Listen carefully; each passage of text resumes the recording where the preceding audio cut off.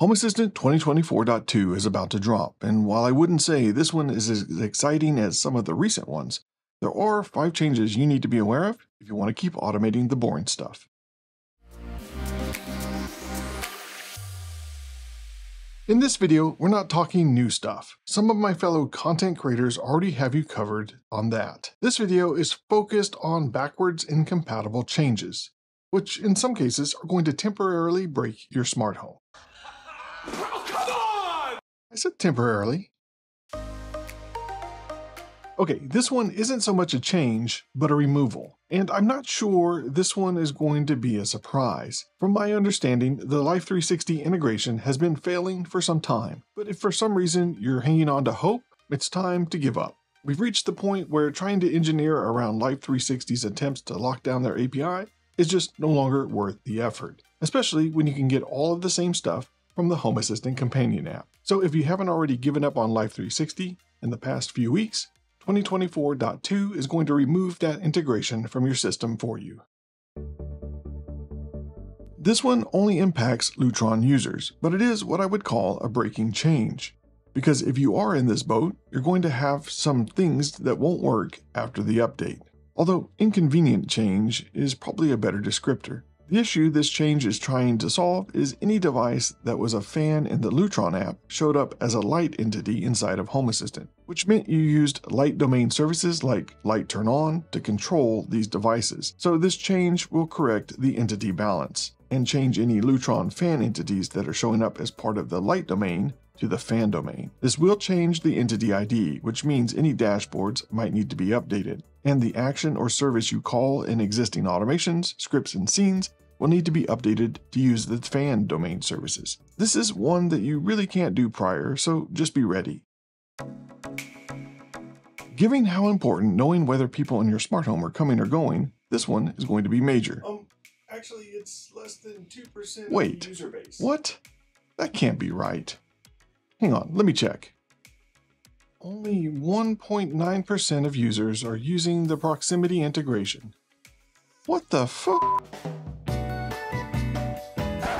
Anyway, proximity is deprecated as of 2024.2 and is going to be removed in an upcoming release. For the 1% of you that have mastered presence detection and automations using this proximity integration, then don't panic.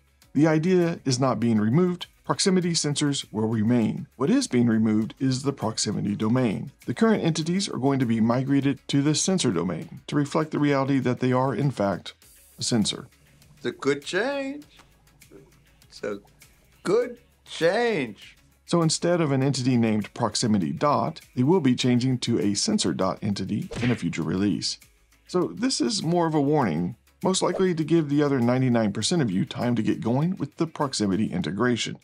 Seriously, the proximity integration is extremely useful in presence-based automations, because while a device tracking entity can tell you that someone is 1 mile away, the proximity sensor can tell you if that person is moving away or towards your house, which can be an important distinction when trying to automate things, and you want to filter out some of that GPS noise.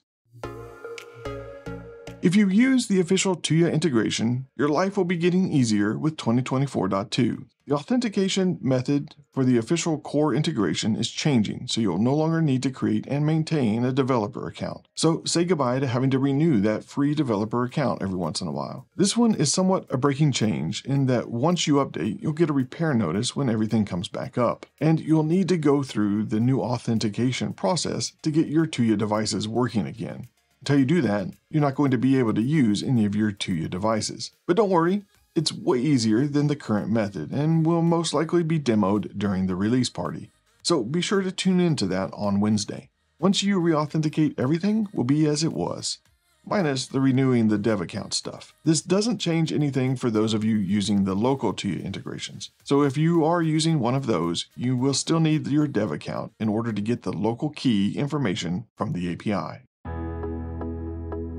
And finally, webhooks. If you watched my video a long time back on webhook changes back in 2023.7, this release, 2024.2, makes the local only option for webhooks the default. This won't impact any of your current webhooks you have, But any new webhooks you create will be local only by default, meaning if you need to access them from outside the network your Home Assistant instance is on, you'll need to make sure that you click the cog and uncheck local only. If you want a refresher on webhooks or want to know more, check the description for the link to that previous video. This is, of course, not the complete list of changes to be aware of with 2024.2, and all jokes aside, there are some things in this release that people are going to get excited about. So check out my fellow content creators who will no doubt be doing the videos on their favorite 2024.2 features. And of course, be sure to come by and hang out at the release party on Wednesday. And with that, I wish you and your family a happy Home Assistant release day.